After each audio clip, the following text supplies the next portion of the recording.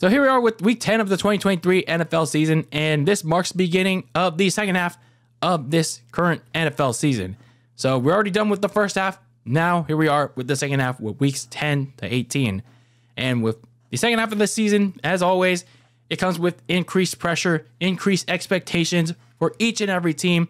Yes, even if you're a losing team that's probably not going to make the playoffs, but you still have questions to answer as you head into your offseason. Yes, that's pretty much like over 2 months away still. But nonetheless, there's still questions to be answered for every single NFL team out there. So that all begins with week 10 of this 2023 NFL season. So we already kicked things off with Thursday Night Football only on Amazon Prime Video, which if you didn't have $15.99 a month for this game, well, you were a very lucky man or woman or whatever. You were very lucky not to watch this week's Thursday night game. And, well, you're probably going to be lucky if you don't get to watch any of these primetime games this week. But more on that in a bit.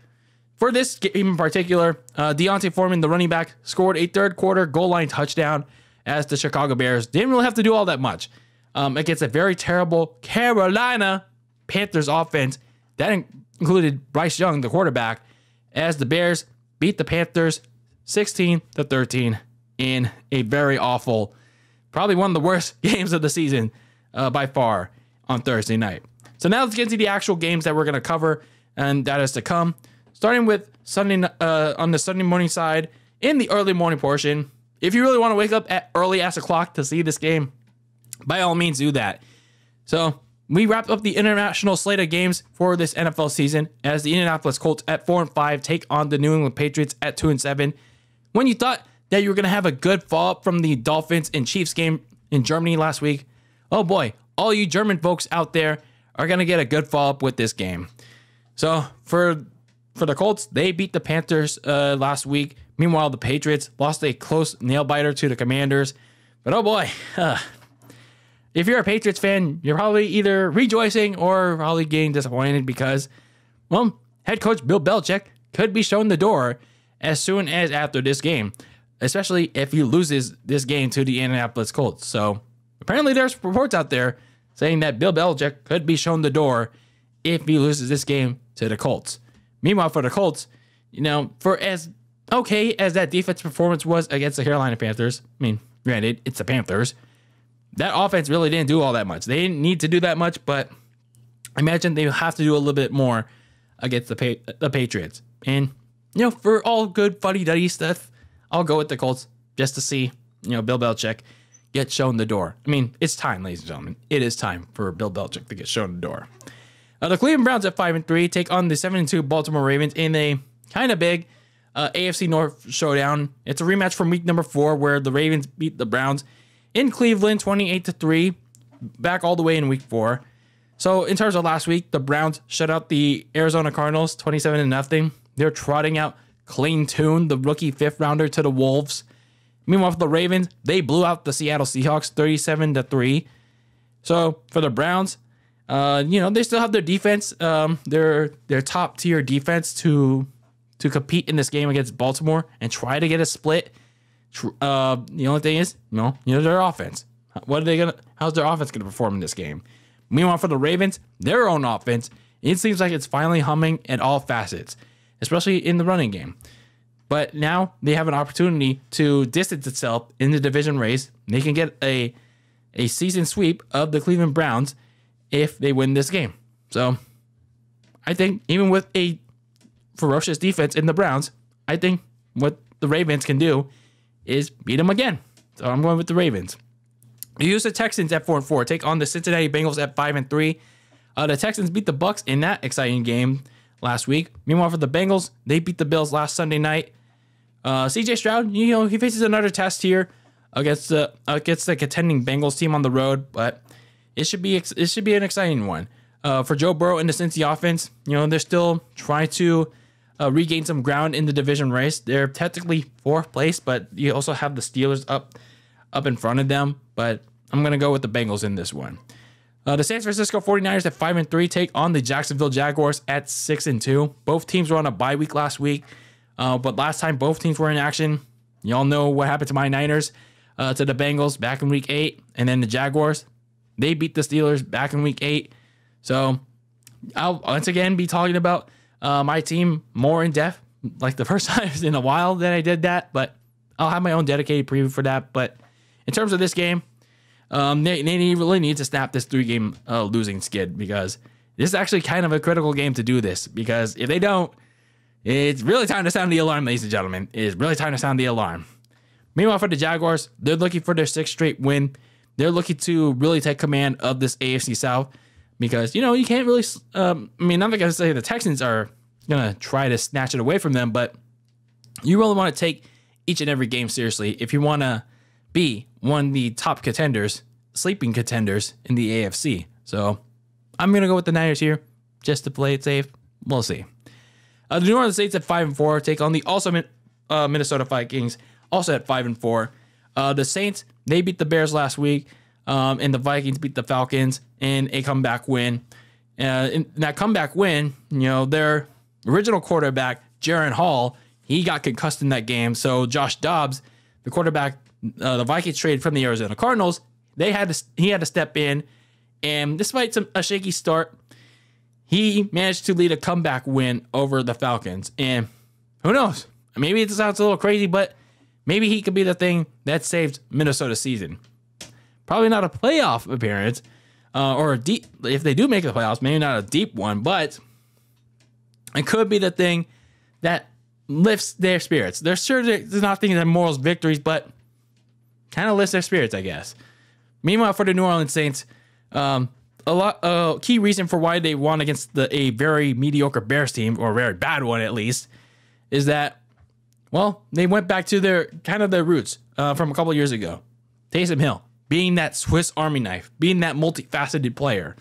He had a touchdown and a receiving touchdown, a passing and receiving touchdown. He's pretty much being back to the key to the success for that Saints offense. So I hope they expect them to utilize that more here against the Vikings. But I think the Vikings will do a little bit more to edge out the Saints.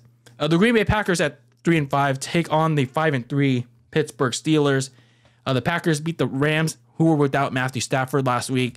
The Steelers beat the Titans in a close one on Thursday night. The Packers, they're trying, but until they can get Jordan Love to play a clean game, I don't really expect much out of them, especially considering they're playing a tough Steelers defense. Meanwhile, for the Steelers offense, they're doing so-so, but then there are times where they really need to get out of that case of inconsistency. So it could be an ugly one, but I'm going to go with the Steelers. The Tennessee Titans at 3-5 take on the also 3-5 Tampa Bay Bucks. The Titans lost to the Steelers, and the Bucks also lost to the Texans in that nail-biting game. So Will Levis, despite losing that game to the Steelers, he had himself a good performance, a good showing for the second straight week. So that was enough for the Titans to say, and you know what? Let's name him the permanent starting quarterback for the rest of the season. So Ryan Tannehill is the backup. He seems fully healthy from his ankle injury, but unfortunately, the keys have been handed to the rookie, Will Levis. He's earned it. He's absolutely earned it. So let's see how he does against this Tampa Bay team, and it should be interesting how he goes from there. Meanwhile, for this Bucks passing defense, it's falling apart. It is really falling apart. And sure, some people will blame Baker Mayfield, but it's like, what more can he do? He tried to will his team against the Texans, but it's like, if his defense is not doing well, then where else can you blame the Bucks for losing these close games? And for the Bucks defense, it's not going to get any better against a kind of surging rookie in Will Levis. So I'm going to go with the Titans. Going to the afternoon slate of games, you have the 4-5 Atlanta Falcons taking on the 1-8 Arizona Cardinals. So both of these teams lost last week, as I mentioned before. So for Arthur Smith, I don't know why he's so stubborn, man. He doesn't want to use his two of his best players on the team. Tight end Kyle Pitts, and then the rookie running back B. John Robinson. It's like, I don't understand. It's baffling. It's very baffling to me, and it's part of the reason, if not one of the major reasons, why the Falcons keep losing these close games. during the season. So it's costing the team. It's really costing the team.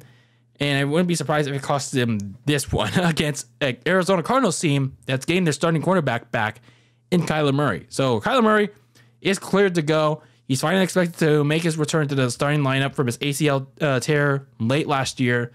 I expect him to be a little rusty, but we will see how he does. So I'm going to go with the Falcons here just to play it safe, but don't be surprised if they blow this game against Arizona.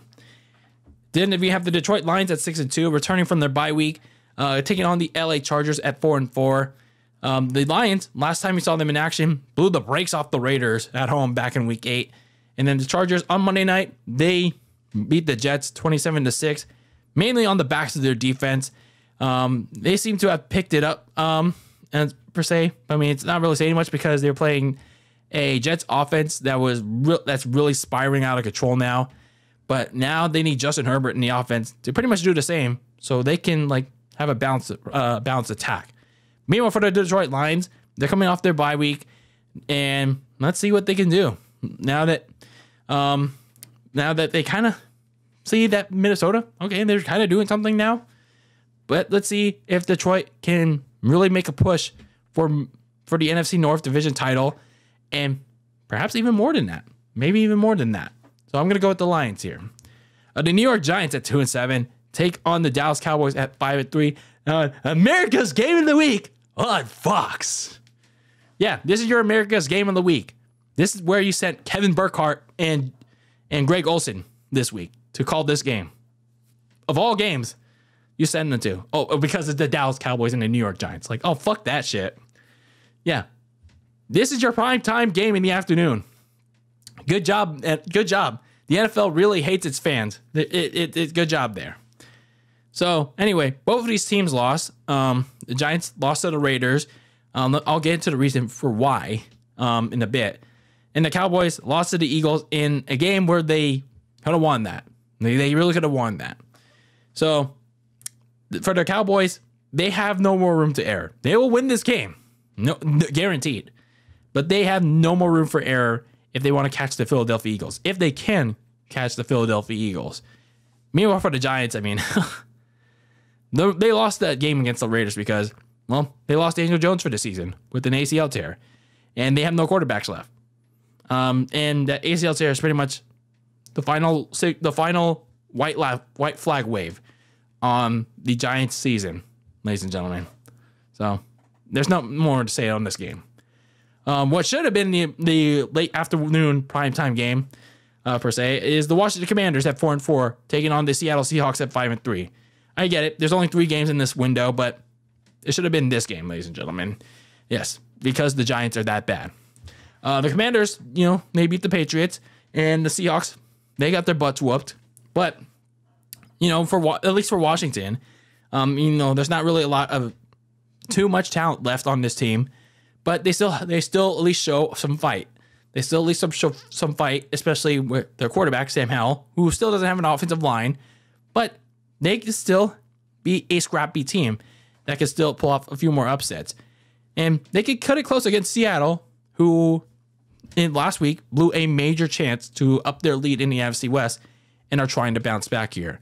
So it'll be a close one, but I think Seattle will come away with this win. Then we have the Sunday Night Football game, and I don't understand this. I don't understand why the NFL didn't want to flex this out. Is it because it's the Raiders? Is it because it's the Jets? Were there no better options? Did CBS and Fox really want to protect their games that badly? My God. the primetime games, for a good amount this season, the middle portion of the season have been so bad. It's been so bad. And this is no different. The New York Jets at 4-4, taking on the Las Vegas Raiders at 4-5. Do we need to say more about this? I guess we're lucky that we don't get to see Jimmy Garbage fail for the 4th primetime game of the season. My God. But we have to see Zach Wilson. I mean, I get it. He's bad. But his supporting cast is not helping him either. They deserve plenty of blame too. Especially what you've seen a couple days prior. They're not helping him out. Like his offensive line, his starting offensive line is all on injured reserve. But the makeshift one, help him out. Help Zach Wilson out. And again, Zach Wilson sucks. But his supporting cast has to help him. Like Aaron Rodgers, if he was in there, he would have been shit on too. Meanwhile, for the Raiders, I mean, I don't really know what to say, but at least going into this game, Antonio Pierce, the interim head coach, he's looking to get that second straight win, and he's probably going to get it here. So, we're with the Raiders. And then another primetime atrocity for this week. The Denver Broncos. Yes, the 3-5 Denver Broncos taking on the 5-4 Buffalo Bills. But I mean, hey, you never know. At least with the Broncos, they come in with some momentum. They upset the Chiefs back in week 8. They're coming off their bye week, coming in fresh. Meanwhile, for the Bills, they're coming in with ice cold momentum. They lost to the Bengals 24-18 on Sunday night last week in week 9. And things are not really looking good for them. They're having a lot of inconsistent play on offense, coupled with all those injuries on defense. And what do you get together? A very concerning team right now at the midway point of the season. Meanwhile, for Denver, they're looking to string together another upset win coming out of that bye week. So, can they do that? Hey, anything's possible, I guess. So, like Denver. Why not? Why the hell not? Like, there are other worse options out there. So, those are my picks. That's my preview for week number 10 of this 2023 NFL season. Yeah, a lot of bad primetime games, ladies and gentlemen, this week. The entire primetime slate is that bad. So, let me know your picks. Let me know who you're going with, who you're going against. If your team's playing this week, let me know your thoughts on them and their opponent in the comments below. But anyway, this is DylanLasagna signing out of another NFL preview and picks video. And until next time, keep that lasagna very cold in the fridge with your takes on the world of sports. And until next time, peace out.